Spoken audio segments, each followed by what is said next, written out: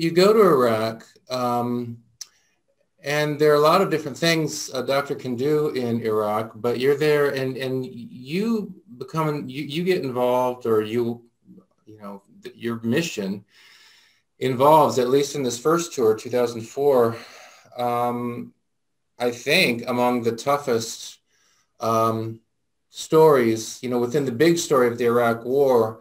Fallujah, I think, is one of the toughest sort of sub stories within that tough story that is the big story of the Iraq War. And so you end up right outside Fallujah. You've got the Marines in Fallujah proper. You're outside, and then the casualties come to you. You mentioned in the book Operation Vigilant Resolve. Can you just tell us what Operation Vigilant Resolve was? Sure. That was the military's name for the operation of attacking and containing the insurgency in Fallujah, to put it bluntly. Yeah. And they had to come up with, number one, a name, and then a plan. And the operation was mainly in 4 phases.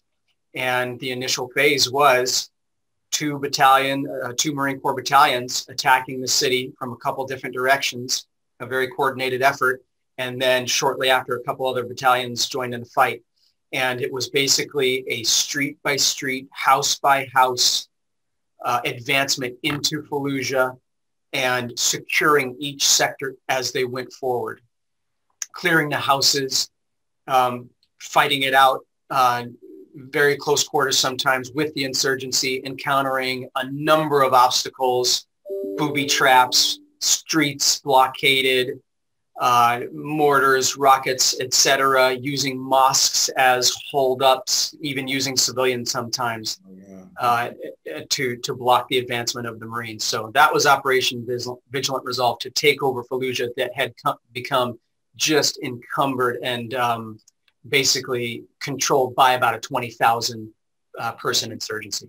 So we're talking about intense urban warfare, and I'm going through my mental files. I'm thinking, when was the last, before Iraq, you know, in the early 2000s, when was the last time Marines were in that kind of intense urban warfare? And I'm thinking of the Battle for Hue in 1968 in Vietnam. I can't think of another time where Marines are in this sort of urban combat. If I remember correctly, you do mention in your memoir that your training before you get to Iraq does involve sort of practicing with mock-up Iraqi cities. Is that right? Do I have that right? Yeah, that's correct. From Camp Pendleton, the entire battalion flew to Okinawa, and the whole purpose of living on Okinawa at Camp Hansen was to train the Marines for the type of urban combat they would encounter in Iraq. So that was a 2 to 3 month stint in Okinawa prior to traveling to Iraq. And also a unique part of, you know, what we did is, once we finished our training in Okinawa, flew to Kuwait. And then at that time, the battalion assembled in Kuwait and for 3 days convoyed up into Iraq. And at later stages in the war, that just didn't happen. So that was a unique experience for me personally. It felt like I was traveling back into an ancient world for those 3 days, heading into this very extreme environment that I knew would challenge everybody. Extreme environment in terms of combat, which we'll talk more about, but also, you know, you were living in Southern California at the time. You live in Southern California now. I know what it's like living in Southern California. It can get pretty hot there in July and August. But I get the feeling from your memoir that the Southern California heat didn't quite prepare you for Iraqi heat. Is that right? That's correct. Yeah. How hot would it, I mean, do you remember ever looking at the thermometer and seeing what the... Yeah, it would routinely be, you know, on the bad days, 110 into the 110s. Just intense, a very dry, intense heat. The only type of heat that I can recall relating to it would be out in Arizona, in some of the very, you know, dry desert areas of Arizona. So we've talked about the sort of the Marines training there in Okinawa, and you're participating in that. Yeah. I think I also remember from your memoir that part of your training involved working in an emergency room. Is that right? That's right. And my training stemmed from medical school. For 1 month out of the year, we would be plucked, military students would be plucked and sent out to various versions of military training to get you ready to live a life of a military position. Yeah. So medical school, and then even into my first year of internship at Camp Pendleton, we'd go out to what they called combat casualty courses and field medical school to understand the challenges and the unique aspects of providing medical care in the field. And then in addition to your point, I spent some time at USC County Medical Center with the trauma team there. That was speckled throughout my career, but that was specifically also for combat trauma training. Do you feel like that trauma training at that emergency room there at USC, was that particularly helpful when it comes, I mean, I imagine you're seeing all different kinds of things, car accidents, I imagine you're seeing gunshots and stabbings and things like that. Do you feel like that in particular was helpful when it comes to the kinds of wounds you describe in your memoir? Definitely, because the Navy has and I believe still does, a relationship with USC so that they're bringing in naval physicians, and the training is specific to what they'll need to provide field medical care. And so a lot of it is focusing on chest tubes or surgical airways or controlling massive hemorrhage. They have a lab with simulations to help physicians practice those procedures. And the whole goal is so that when you're in that environment where you don't have the normal support of a hospital setting or emergency room or even nurses, that it just becomes second nature, that you reach and you find that file in your brain where that procedure or that technique is, and you pull it out and you do it. Wow. So it was very helpful. So I'm imagining, this is these are high stress situations in an emergency room. You've got a wound that comes in. I have absolutely no idea what it would be like, to face that, let alone have to be the central actor in it. You describe in your memoir, and I'm sure in your memoir you don't describe everything that came at you. You describe, I'm imagining, kind of the major things, but some significant wounds, and you also described some Marines you're working on who don't make it. You describe fellow Marines, your Navy, but fellow Marines standing around watching. And so you're performing in a couple different senses. You're performing for them. And you actually mentioned that, if I remember right, there's one point in your memoir where you're wondering, this looks like this isn't going to work. This Marine's not going to make it. But should I keep going? Really for the sake of the Marines who are watching, right? Right. So I say all of that to kind of set this up. Very, very stressful situations. How are they different? You've got an emergency room situation come in, let's say a gunshot wound from the streets. You've got a situation that comes in from Fallujah, gunshot. So superficially, they seem the same. But how are these contexts different? How would you describe the difference between them? A few key things. Number one is just the environment that you're in. It's very extreme, and that's on a few different levels. One, you've got heat potentially, or it could be cold. At nighttime, it would get fairly cold. You've got a bunch of gear on. In most situations, when I was at the Cloverleaf, which was underneath the freeway overpass just outside Fallujah receiving casualties, I would be in full combat gear too. I'd have my Kevlar helmet on. I'd have a flak jacket on, which was pretty restrictive. I'd have gear on. A lot of times I'd have my pistol. So you're just encumbered by a number of obstacles that you normally wouldn't be in a hospital setting. And then you've got, in many cases, combat in the background. It wouldn't be uncommon for me to hear bombs exploding, even firefights not far off in the distance, Humvees or tanks rolling through the Cloverleaf, which was a little highway. So there's a lot of distractions, and then you just don't have the capabilities you do in a normal emergency room setting. We had a lot of great equipment, but you have to rely on your clinical skills to a much higher degree than you would in a hospital or emergency room setting. You don't have the diagnostic capabilities like scans, ultrasounds, laboratory studies, even some of the cardiopulmonary monitoring to get quick access to vital signs and things like that. So you're really trained to use the tools you have, and it can serve you quite well. And then you have to make quick decisions and move on. And if you realize perhaps you made a misstep or wish you had done something different, you have to forgive yourself and just keep going forward, because you can't change that. Yeah. And then to your point of the people around you, you know, there's my Navy corpsmen, and then there's Marines who brought their fallen brothers in, and all they want to see is that you'll do everything you can.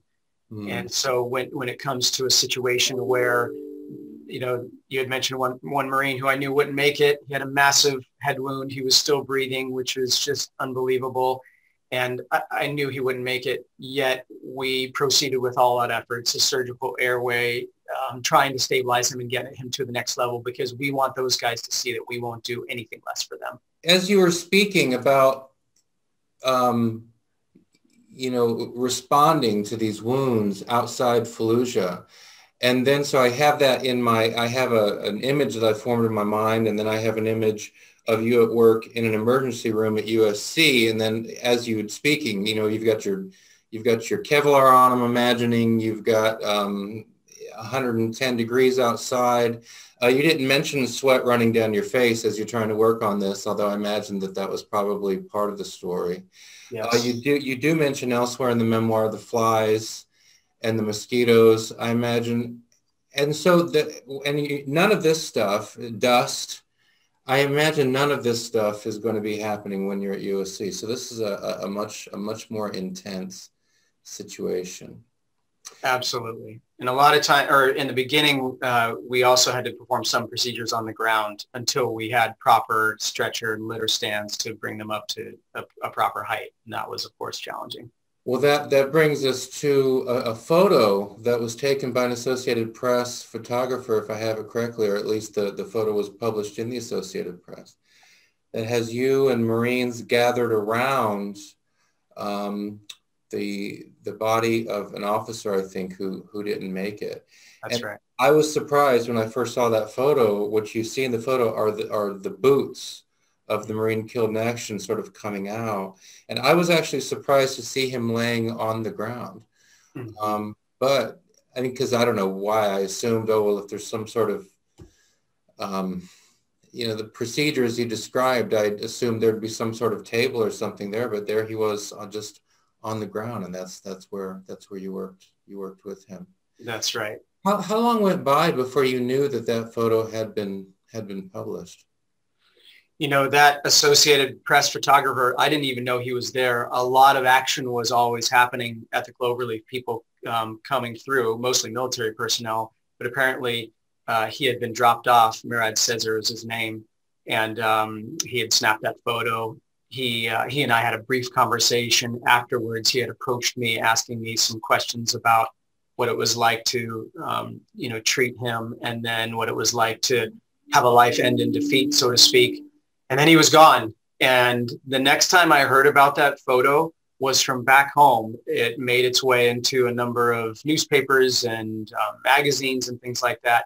And my family had seen it, and particularly my mother, and of course had a very emotional reaction to it. And so it was a few weeks later, just it made its way to me, I believe, in an email, which was still, we didn't have even great internet at that time. So a number of weeks later is when I found out that photo had made it back to the States.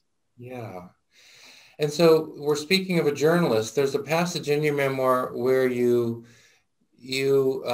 sort of expressed your views about how the media were depicting the war in Iraq. And if I have it right, you know, you're sort of, you have in your mind what you've actually seen, and then you have in your mind what you're hearing the media say, mm-hmm.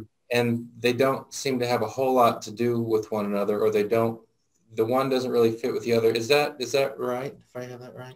Yeah, and it certainly wasn't in every instance. In this particular instance, it was one news publication about the war in Fallujah, and of course that was the big topic on every news station all over the world.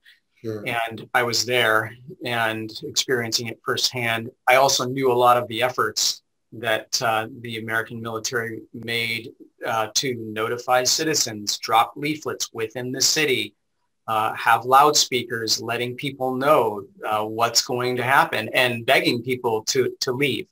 And then I also know the horrific measures that the insurgency took, invading the citizens' home and using them as human shields in certain cases. So those details were very clear. And in this one particular news article, it was really portraying the Marines as bullies, which was just extremely unfair. And that was tough for me to see that our media got it that wrong. But that was one instance. A lot of the other media was good.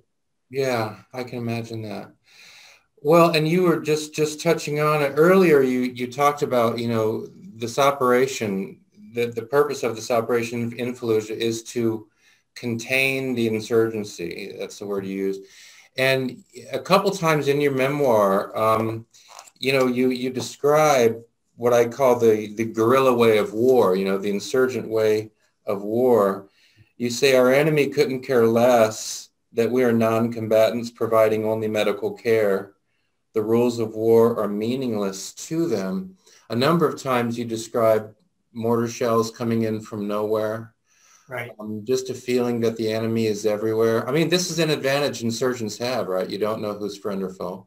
The feeling that they're everywhere. The feeling that they, in a way, can't be contained, or maybe they can be contained for a short time. One of the themes that strikes me in your memoir in response to this, and I think that this, when you're sort of speaking about your own yourself and your own reactions, it often comes up at following a description of insurgent tactics, these kinds of, shells that come in from nowhere, an enemy that does not recognize any rule of war aside from there not being a rule of war. And you say in this one passage here, you say that you are seething over what I cannot do, fight back. Now, I mean, that's because you are a doctor, right? But, I think that the theme you're describing holds generally just kind of this enemy that simultaneously is nowhere and everywhere. It might feel like that. Right. You say it's a helpless feeling taking me to dark places I have not been before. And it's it comes up a few times in the memoir, just understandable feelings of seething, for lack of a better word, hatred or rage. Sure. It's an unanswerable question. I'm going to ask you a question that I know can't really be answered, but I mean, what, to the extent you can, I mean, how would you describe that sense of whatever it is you're describing, that you feel like you're being taken to, as you say, dark places I have not been before? Yeah. And of course, this was an evolution in my path, in my military career, beginning with, humble, idyllic, training at Tulane Medical School in New Orleans, which I describe in the book as just, this really wonderful experience. And I love the city and the spirit of medicine, the history of all that. And that's where I started. And I joined the Navy, knowing that I wanted that path, not knowing that Fallujah and combat trauma was in my future. So I'm transported into, a much more violent world than I expected. And as I'm taking each step and moving forward, I'm experiencing, more intense levels of what it's like to live in the military, what it's like then to experience bombs and bullets. And within the first few days we get there, we get mortared. And for the first time in my life, I'm feeling and understanding what it's like to have someone I can't see or know out there somewhere in the darkness want to kill me. And that's a horrifying experience, frightening, yet at the same time, you're instinct says, we'll just say a warrior, come, rise you up, and the survival mechanisms kick in and you just want to fight back. Of course, that wasn't my role, but I carried a weapon that I mentioned I would have used it if I had to. And so I find myself in this position where I am trained as a healer. I'm there to take care of the Navy corpsmen and the Marines, yet I'm amidst war. And I'm not necessarily outside of it. That's one of the unique parts of my memoir, is that there just haven't been many times where military physicians find themselves close to the front lines like I did. And that put us in harm's way more than I expected. Mostly small arms fire, indirect fire, they'd call it, mortars and rockets. And they hit a lot closer than I think any of us expected. I'm talking within yards, close enough to knock us off of our feet, for the blast and the smoke to waft through underneath the freeway and paralyze us for moments of time. Yeah. And so I'm dealing with and struggling with, as I go through the memoir, of how to reconcile with me being a healer, yet feeling what it's like to be attacked and want to attack back. I hear you. As listening to you speak, I'm thinking of doctors who are further back, and you say in your memoir, part of my, I'm paraphrasing you, but part of my job here is, the medics, they might do the very first stuff there on the streets of Fallujah. Then they get to Dr. Wilkes, and then Dr. Wilkes's job is to, sort of take care of I don't know anything about this stuff, but take care of the big stuff. But I mean, obviously you can't do everything there. So prepare this person for the next stage back at the hospital. The medevac helicopter comes in, the medevac Humvee comes in. And the doctors further back, I suppose they can be a bit more detached, right? They can be a bit more detached. But you're describing a situation where you're not just doing quick patch up as medics are. At the same time, you're not doing, the sort of surgical operations that are back there, but you're having to make some pretty big decisions. But even as the stuff of war is going on, you've got explosions going on, you've got the difficulty of the environment going on, you've got the knowledge that some mortar shell could come in at any time. It's a pretty stressful. I mean, it sounds like an incredibly stressful situation. That's right, it is. And my role could be anything from minor wounds, minor shrapnel wounds, or even minor gunshot wounds, or, other injuries, infections, things like that. And those would be the minor ones. And we might be able to treat that Marine, get him back into the fight, to major trauma, massive head wounds, RPGs that had, canoed through shoulders, chest wounds requiring a chest tube, or wounds requiring intubation or a surgical airway, where you need to, cut a small opening in someone's throat essentially and get an airway in there to stabilize that person to get them to the next level. And that next level is usually a field surgical hospital. And I don't want to imply that they're not also enduring their own hardships and in harm's way, because they are. But yeah, the closer you are to the fight, the closer you are to small arms fire and indirect fire. And that's where I found myself. Yeah. The feelings that you write about and that you describe of, you're dealing with an enemy that does not operate according to rules of war as the United States Army does within its Western tradition of war. It's an army that can't be reasoned with in any way that's identifiable to us. I tell my students, look, if you have German enemy in 1945, late 1944, they know they're surrounded, they know they can't win. And so they're probably going to be rational, put up their arms and surrender. And then the rules of war go into effect, right? The rules of how to treat prisoners. Here we're talking about a radically different sort of enemy, and they're not wearing uniforms. So that would be another key difference. So this personal response you have to that kind of enemy makes sense. But then you describe a time that comes where an officer, I think you've just gone to sleep and you get a knock on the door and you're told that an officer needs you. a senior officer needs you, and the officer has you jump into the back of a Humvee or something like that, or the back of a truck. You've got 3 insurgents there, and you described the sort of the difficulty of that. Can you relate that story to us? Sure. This was late at night. We were back at our base, so this was after the Battle of Fallujah had calmed down. We're back at our base, which is about a mile or 2 away, and a patrol had captured some insurgents. They had gotten a firefight with them. And this is per protocol, had to bring them back to the base for processing. And the battalion commander called me out because we needed to determine if they had died. There were 3 of them. So my job, and it's pitch black, was to, grab a little flashlight in the middle of the night and walk in the back of the Humvee and inspect these men. They were bound appropriately so that they, couldn't move. And I had to inspect their wounds, listen to their lungs, check for pupil reactions, things like that, and pronounce them dead. 1 was still alive. The other 2 were dead. And it was, very surreal experience walking amongst these men.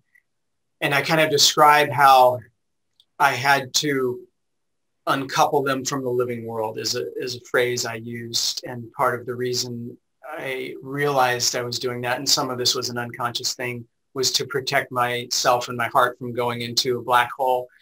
And what I mean by that is these experiences as you go through, let's just call it war in general, it starts taking little pieces of you. And it's an experience that's very visceral and challenges parts of your faith.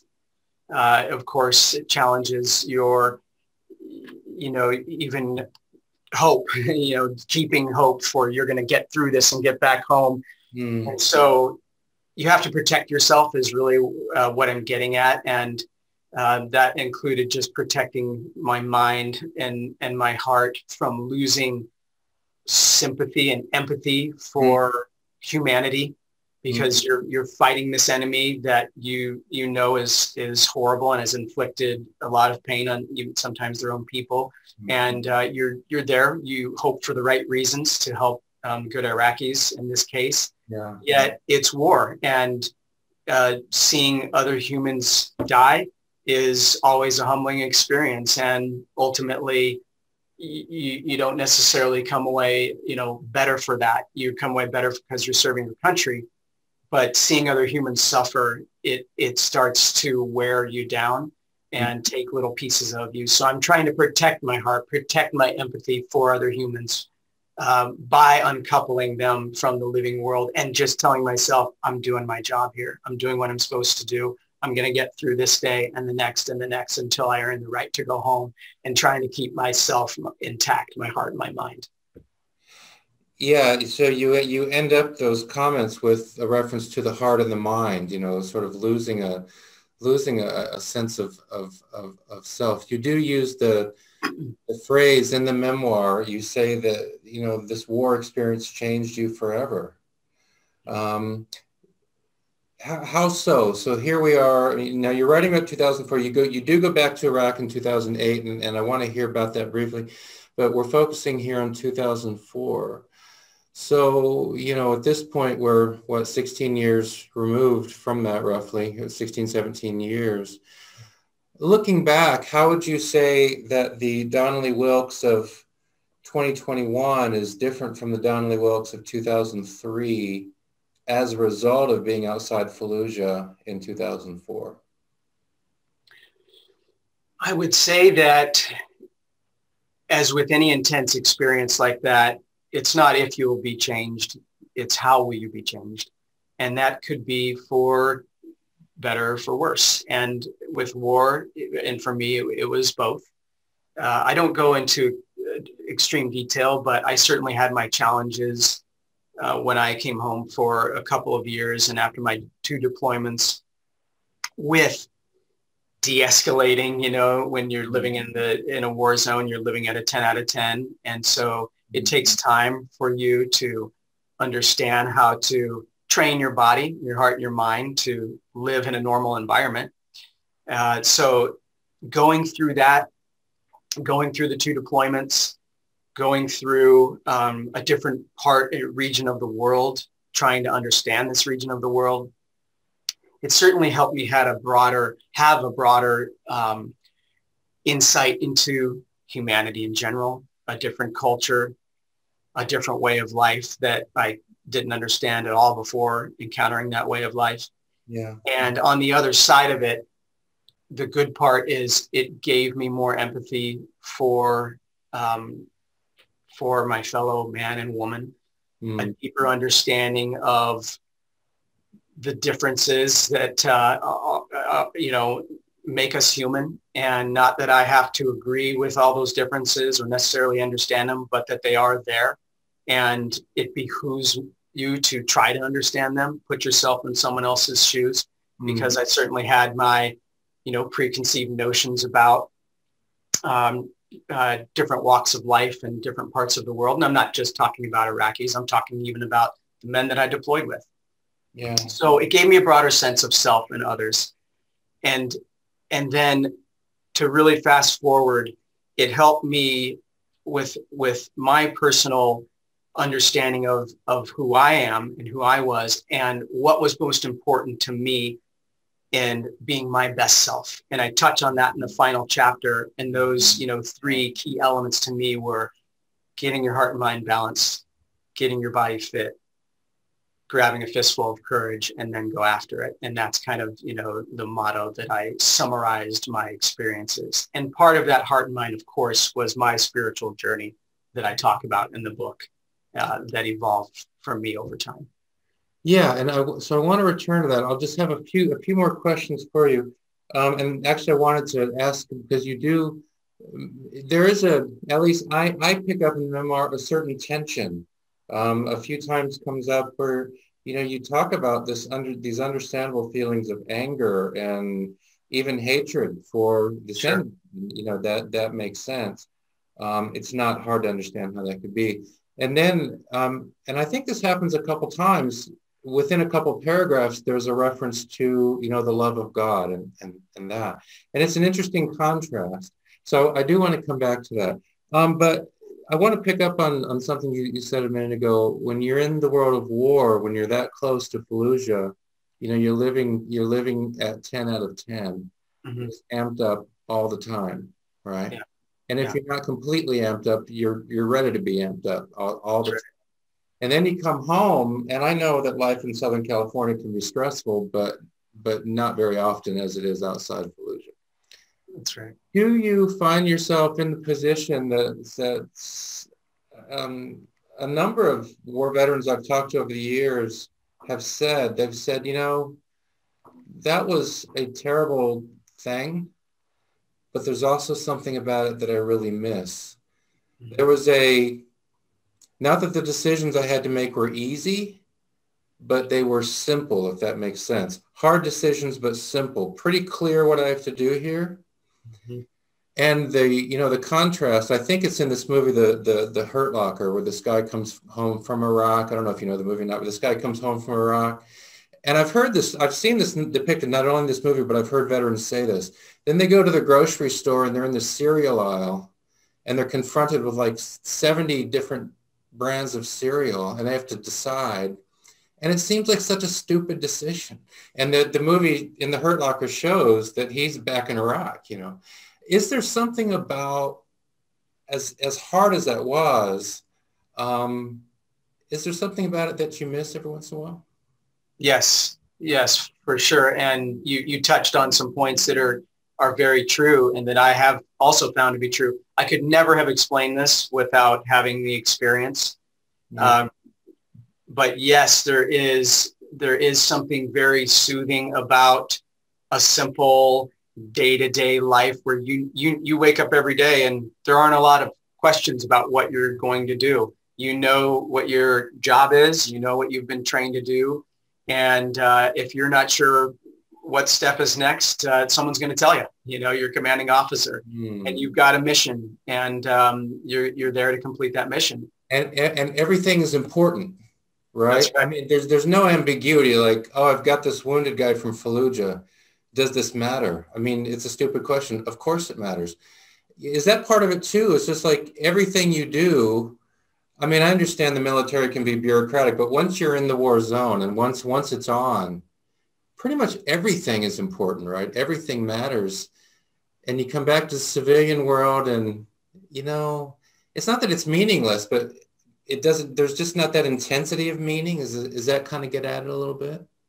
Yes, it does. And, I remember for me, it would be, I'm watching TV and, some very, what I'd call superficial, maybe commercials or maybe shows, they come on and I'm sitting there thinking, how could this superficial item be elevated to what it is when it's just so unimportant to me in the big picture of what I went through being selfish or what these men and women are still going through, and reconciling that and not knowing how to really do it completely would cause problems. I'd get angry. I'd be maybe irritable or talk to my wife, Yeah. in a tone that she didn't deserve.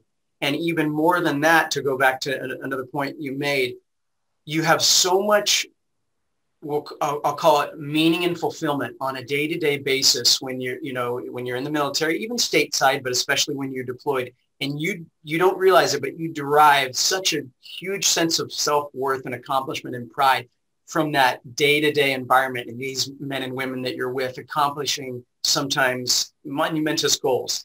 And then you come back to this tranquil life that you are elated to be back to, and love and peace and good sleep and good food and things like that. But you come back to this and finding that same level of meaning and self-worth and importance in that stateside life, that civilian life, is very challenging, because you can't just flip that switch that you had in that combat environment and find that sense of self-worth. And so you'll just, to your point, you'll find a lot of veterans talk about that in different ways and how challenging that can be. And in many cases lead to, problems being back home, combat stress, PTSD, and things like that. Yeah. Yeah. Well, as we wind down, I did want to ask you about what you mentioned, and that is your spiritual life. You have an experience there, a spiritual experience. I think you described it as kind of a spiritual awakening. Let me pitch the question to you this way. Let me set it up this way. There's this expression, war is hell, I think coined during the Civil War. And if the basic definition of hell, however folks think of that, but if the basic definition of hell is the absence of God, then we can take that statement to mean war is the absence of God. This is a place, this is a part of reality that God really doesn't have anything to do with, right? So I'm not asserting this, it's just an idea. But I'm reminded of a memoir I read from a guy who went to Afghanistan. And he would say that before he'd go out on a mission, which could possibly lead to combat, he would say a prayer saying goodbye to God, and that he'd be back in touch when the mission was over. Mm-hmm. Sort of this idea of war as a God-free zone.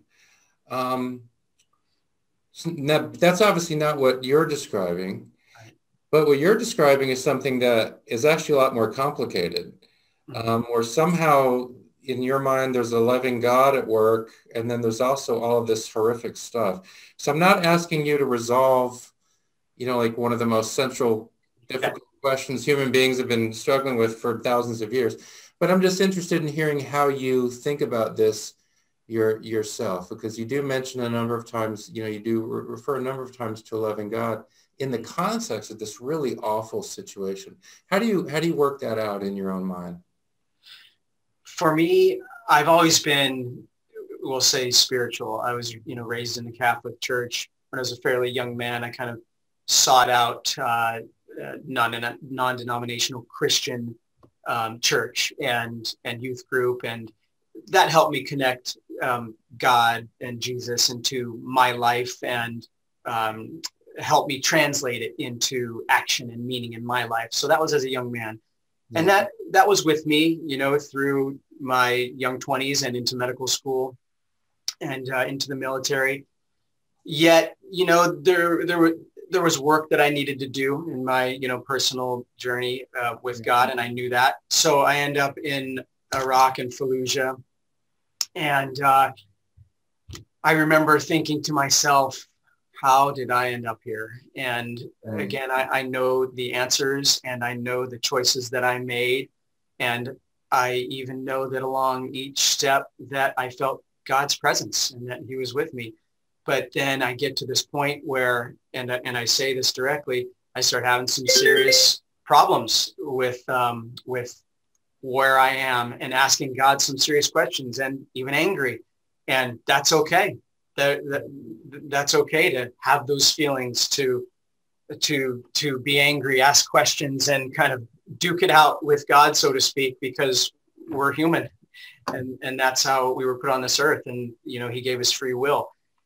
So I'm having these struggles and dealing with my position, that I feel like I found myself in, the depth of combat trauma that I'm seeing. I'm realizing that I'm in this pinnacle event, this one of the most violent events of the entire war. I didn't know it quite at that time, but I knew it was bad. Yeah. And so I'm struggling with that, and it's eating at me. And I know that I need to somehow release a little bit of this tension that I'm bringing to the plate of trying to figure it out while I'm there, because I know I'm not going to. And so there was one night, and this was after Lieutenant Jackson died, where I'm in the back of my ambulance in the Humvee, and it's a pretty intense night. There's battles going on in Fallujah. I can hear it. There's Humvees coming through. Sleep's horrible. And I'm just kind of drowning in anger, fear, trying to figure things out. And I just realized, hey, if I don't do something here, I'm gonna have a problem, handling my own emotions. So I get down on the floor of the Humvee, and I just tell myself, I've got to do something meaningful here, and it has to be real. And so I just ask for a release, and I'm praying and saying, all right, God, I don't understand this, why you brought me here, even some of my own emotions, but I'm going to give it up. I'm going to release it because I have no other choice. And I feel myself do it. And over the next hour, I feel a weight has been lifted, and that I don't know that I'm going to make it through and be safe and or have any guarantees, but I know that I've just released what I can't control. And so for me, that was the major turning point spiritually for me in my journey. I never felt the absence of God as in hell. I can see how someone, could come to that point. Sure. But I was able to just release what I couldn't control, knowing that I was going to be okay. I didn't know what okay meant, but I knew I was going to get through it. And that I would just get to the next day and the next day and the next, and that God did have me there for a reason. I couldn't explain it, but I knew that I was there for a reason. And that did sustain me the next day and through the rest of my deployment, and to even this, day in my life. It sustained me and helped me understand God's role in my life.